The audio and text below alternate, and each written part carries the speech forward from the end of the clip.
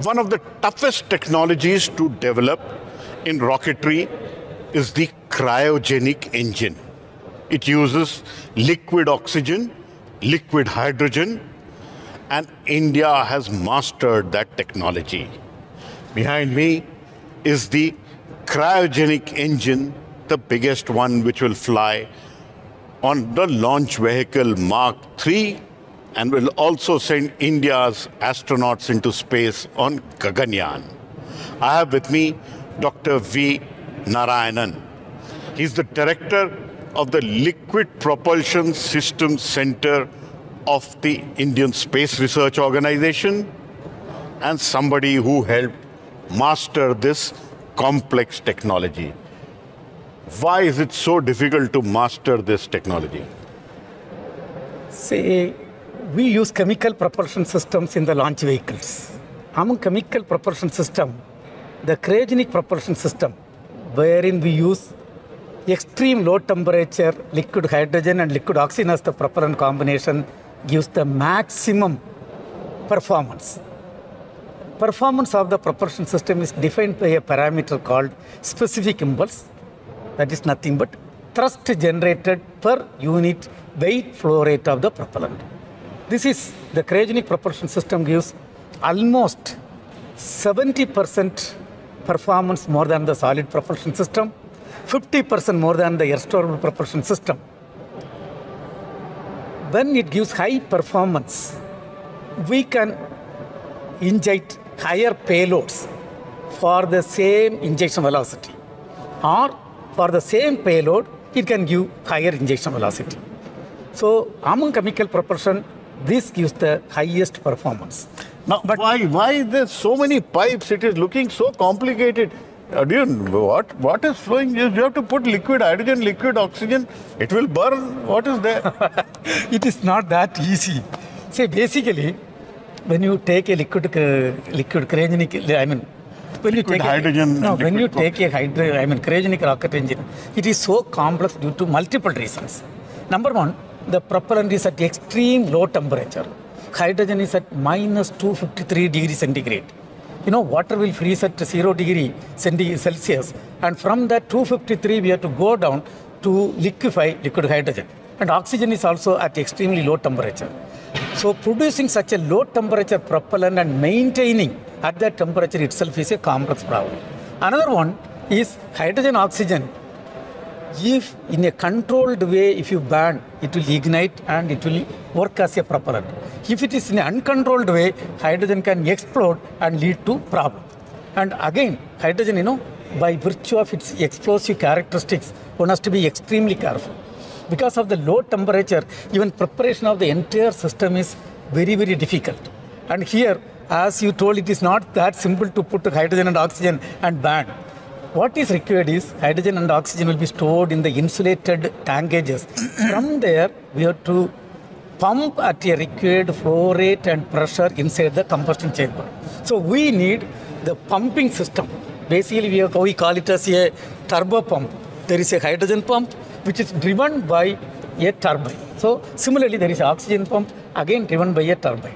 And this engine has got at least some 30 control components for allowing the propellant, or for controlling the propellant, and to carry out multiple operations. And it is a very, very complex chemical system what we have developed. You can understand, to develop this type of system, people take almost 15 years. That shows really what type of complexity it is. See, this technology was denied to us by Russia when America put pressure on us. It is scientists like you who work day and night to give us this technology, and we are now mastered it.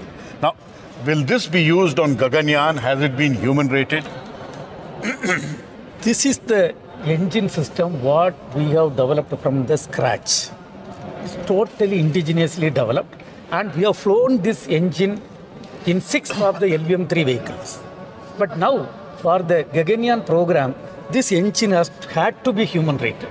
Human rating means we have to bring adequate redundancies, adequate structural margin, adequate thermal margin, everything has to be built. Now, towards that, we mounted a program of human rating. 4 hardware we have put through 39 number of hot tests. which includes nominal duration test, extended duration test, higher thrust test, and off-nominal ignition demonstration test. But I am happy to inform that all the 39 tests were successful in the first attempt.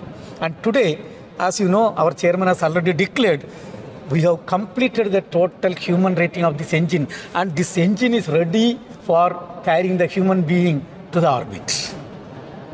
In launch vehicle Mark III, cryogenic is not the only liquid stage. There are other liquid stages also. Have you human rated all of them now? Actually, in the Mark III, if you take, it has got basically 3 propulsion systems. There are 2 S200 solid motors. That is already, we have completed the human rating, we have completed the test, and it is ready for flight. Then we are having core L110 stage, which is using the air-storable propellant system and powered by 2 Vigas engine, each generate 80-ton thrust. That engine also, we have tested 20 hot tests in multiple hardware, and we have completed the human rating. And cryo also, we have completed the human rating. In summary, all the 3 propulsion systems, we have completed the human rating, and we are ready for the flight. You also have the crew escape system where you have liquid propulsion there. Not just liquid, but also solid propulsion there. Are they also human rated now? No, actually that orbital module system has got service module and crew module, and both are having propulsion system. In fact, the service module propulsion system has to take the human being from 170 km to 400 km and keep them safe there to the required number of orbits. And that system is currently undergoing the necessary testing. And same way, crew module propulsion also is undergoing the testing.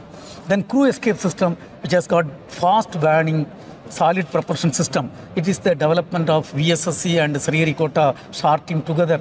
They have done all the necessary tests. So are we in readiness of Gaganyaan? No, if you ask this one, say the Gaganyaan development has got multiple things. One is human rating of the vehicle. In my opinion, human rating of the vehicle is almost completed.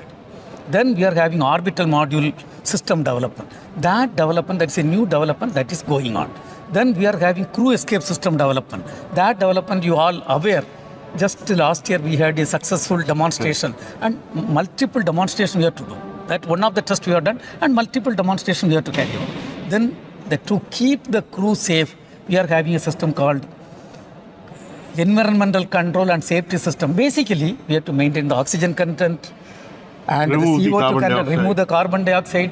We have to maintain the required temperature, relative humidity, and all the things we have to do. Those development, that is also a new development. All the developments are going on.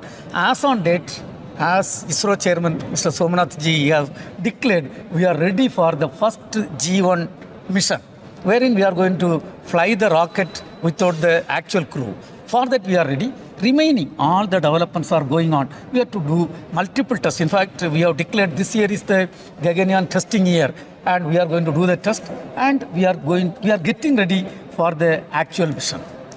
So, from the cryogenic engine, which we mastered with great difficulty thanks to you, to now ready to fly Gaganyaan with Indian astronauts, India is thankful to you. Thanks a lot, Dr. Narayanan, for speaking to us. Thank you. Always a pleasure speaking to you. Thank you. So that was Dr. V Narayanan, Director of the Liquid Propulsion Systems Centre of the Indian Space Research Organization, and behind me is the big cryogenic engine which India has mastered after great difficulty and is performing well for us. The launch vehicle Mark III, which has been human rated, has a 100% success record. And now, in the year of Gaganyaan readiness, other things are also being prepared so that India's astronauts can be sent from Indian soil on an Indian rocket. And like Prime Minister Narendra Modi said, this time the countdown will also be Indian. With the beautiful cryogenic engine behind me at the Vikram Sarabhai Space Centre, with camera person SP Babu in Thiruvananthapuram, Pallav Bagla for NDTV.